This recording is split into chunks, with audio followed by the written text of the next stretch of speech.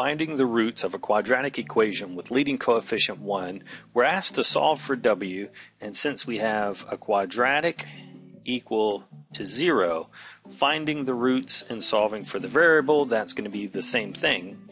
The first thing that we want to do, though, is we want to factor this quadratic.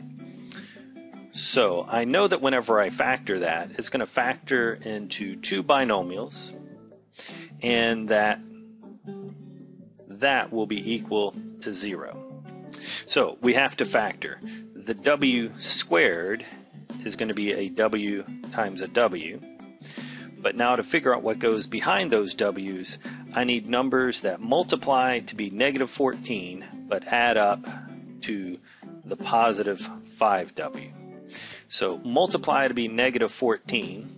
That means either a 1 and a 14 or a 2 and a 7. The signs have to be different in order to multiply and get a negative 14. But they also have to add up to a positive 5. So if I'm looking for different signs that add up to a positive 5, if this 2 were negative and the 7 was positive, then they would add up to a positive 5. So that being the case, that tells me this has to be a minus 2, this has to be a plus 7. So now that I have it factored, and those two factors have to equal 0, then the zero product rule says either this one is 0 or maybe this one is 0, but one of those two have to be 0 in order to multiply and get 0. So let's assume the first one is 0. If we were solving that for w, we would add the 2 over to the other side, and I would get w equals 2. Or maybe it's the second one that is equal to 0.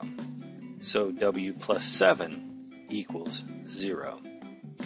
If that one's equal to 0 and I'm solving for w, I would subtract the 7 over to the other side, and that would give me w equals negative 7. So you can see I have two solutions here. W equals 2, w equals negative 7.